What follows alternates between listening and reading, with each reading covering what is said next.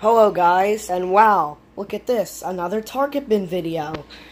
The reason why I haven't been uploading many is because every time I went to Target, I either found nothing or stuff that wasn't worth a video. But now, I finally went to a Target that was pretty far away, and I found all these phones.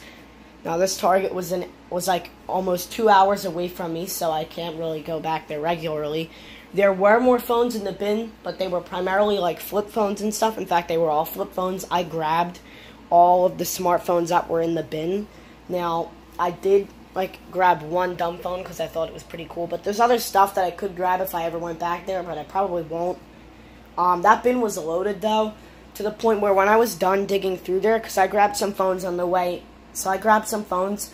on the way and went to the electronics department to take a look at the iPhone 13s and the new iPads and stuff. Then on the way out, went on the way out, got 4 more phones, and when I went to close the bin, it wouldn't even close right because the bin was so full. Like, that bin was loaded. I could probably have gotten 20 phones if I got all the flip phones, but I wanted to get like the best or nicest phones. So I'm gonna do this from worst to best. So the worst find is this. It's a weird Motorola dumb phone. I thought it was pretty cool. That's why I took it. I don't have the charger. But yeah, this was like the last thing I grabbed from the bin. There were a lot of Motorola phones in there. After that is this weird Samsung sliding phone. It does not turn on at all, and it's missing the battery and a couple screws. Like, there were screws rattling around in the battery compartment. This thing shows no power whatsoever, so it's dead. I might just smash it, to be honest. Coming up next is this iPhone 4S that has been disassembled before. It's missing the bottom screws, and instead of the charging port being black, it is white. Anyway, when I turned it on, it was actually on iOS 5 or 6. Now, there are faces on the wallpaper, so I'm covering up the faces to protect the privacy of the original owners, because I can't reset this. It has a dead touchscreen, and I don't really feel like fixing the screen. It's, yeah, almost... Oh, wait, I forgot. You can't just turn this off, because of the fact that the button is broken. The power button's broken. This is some Motorola Droid, I think. It does not, or it does work, but it has a passcode. Now, it's in mint condition, so I don't know if I'm going to try to fix it or not, to be honest. I don't know if I'm going to reset it or not, because, I mean, it is an older phone, but at the same time, it's in, like, mint condition. Coming up next is this Motorola, I think it's an E5 Play. This thing has no battery, but it does show the battery charging sign when I plug it in. It might not do it, because my micro USB charger is kind of crap. Like, it's really loose in all these phones. It's loose in there we go. It's probably just going to boot loop. Oh, okay.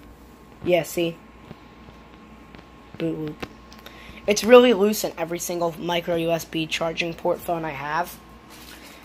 And I think this is an original Moto E, or no, not Moto E, Moto G. Now, this one fully works. Now, this phone is nostalgic to me because before I knew about phones and stuff, I was just curious about, like, oh, what was in this bin that said MP3 cell phone ink? I was like 5. I was like, what, 9 years old? I knew nothing about phones. In fact, I, at that time, liked cars and trucks and just normal stuff that little kids like.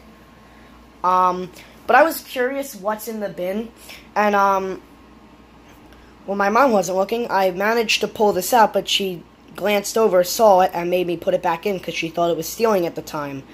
But, yeah, I think that was like a pretty long time ago. That probably would have been a decent find back then, so I'm a little annoyed about that, but at least I now have one for my Motorola collection. I do actually like these sort of older, newer, at the same time Motorola's. They're pretty nice. Coming up next is this Motorola G3. I'm really, like, I wish these were customized my Moto devices, because those look sick. This also fully works. In fact, oh, it's dead, but this one fully works. Like, it didn't even have a password on it. I just removed the Google accounts and reset it. These two Motorola's were owned by the same person. But yeah, both of them fully work. Nothing wrong with them. And I think they're in mint condition, too. Yeah, these are in mint condition, and they fully work, which is nice, because actually this has a deep scratch on the screen, but it doesn't even come up on camera. Other than that, they're mint. Now, this Moto G4 is not mint. It is in near mint. It's got a couple chips on the back panel where someone would have pried it off. But, yeah, it's got this weird sticky thing in there. It's got weird sticky stuff in there. I'm going to clean it off soon. This was owned by the same person as this phone. I know it because the same kids were on the wallpaper and the same emails were in there. But this is a fully functioning Moto G4. Now, I installed my own custom launcher. I installed a lawn chair because I think it looks really nice on these phones that have ugly icon packs. But yeah, pretty nice. Moto G4, near mint. The best find and probably the strangest phone I have ever found, or at least the strangest Samsung, is this Samsung Galaxy S6 Edge. That's not normally a strange find, but I'm sure, as you know from the title, this is not your normal S6 Edge. This S6 Edge is on OLED. I think it's OLED G. But OLED G is not an American carrier. It's actually from not North Korea. It's from South Korea. Now, that is pretty cool. In fact, it's got lawn chair on it, because I don't know how I feel about the regular icon skin. Better turn the brightness down a little bit. Now you can see it better, but it's still got the OLED apps on it. I did reset it. It had no password. And when I pulled, like, this was the first thing I saw in the bin, because when I walked up to the bin, I thought I saw nothing. But I moved a plastic bag over, and I saw this, and I immediately knew that it was going to be a good bin. Now, I knew that something like this was coming up very, very soon, because I had not found anything at Target for a really long time. And I was waiting for for me to find some nice phones in a bin, but I didn't know when that would happen. But yeah, but when I saw this bullet point, I surely thought that the AMOLED would be cracked and this thing would be completely dead. Now, even if it was completely dead, I was obviously going to keep it because of, like, the Korean carrier thing, but yeah, I always love finding phones from a different country. I've only found 2 phones from a different country.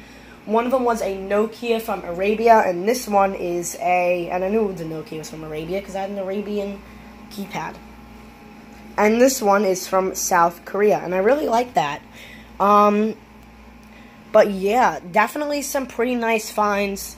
A lot of finds. I'm still waiting for when I beat Carson Folio's record on those 30 phones, but yeah, there was one Target that I got banned from, and if I just got all the phones at once, I probably could have gotten really close to that record, but it was so if you look at my first phone collection, or my, older phone collection video with the blue phone in it or something, you'll see in one of them there's an S6, but it's not an S6 Edge, and the AMOLED was broken, but the screen was fine. And I was really annoyed about that. So I thought that if the S6 Edge can't even handle, or the S6 can't even handle the screen being cracked, with the screen not even being cracked and having the AMOLED broken, I guess this would break. But I did hear somewhere that somehow the Edge phones were a little durable in terms of AMOLEDs for some reason. But yeah, I'm super happy with everything I found, and I was waiting for me to find something cool like this. So, without further ado, thank you for watching. Like, comment, and subscribe, and I'll see you guys later.